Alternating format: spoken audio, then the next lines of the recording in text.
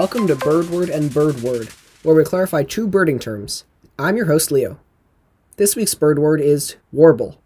The term warble means to sing a song, which is just a bunch of constantly changing notes, strung together in a beautiful way.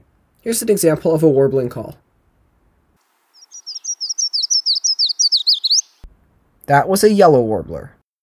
And this week's other bird word is warbler.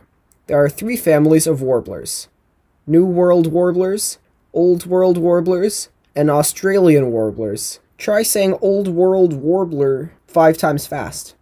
However, keep in mind that the Old World warbler family also includes some babblers, which is amazingly a kind of bird. Don't believe me? Check the show notes for a link to the aptly named black-necklaced scimitar babbler. According to Wikipedia, most New World warblers don't actually warble. Instead, some of them trill, which sounds a lot like this chipping sparrow. Make sure to subscribe to the Seattle Word Podcast if you don't understand New World and Old World, so you don't miss when that explainer episode drops. All bird calls in this episode were recorded by Jeffrey A. Keller and made available by the Macaulay Library at the Cornell Lab of Ornithology. The music was written by Felix. This episode was written by me. I'm your host, Leo. Until next time.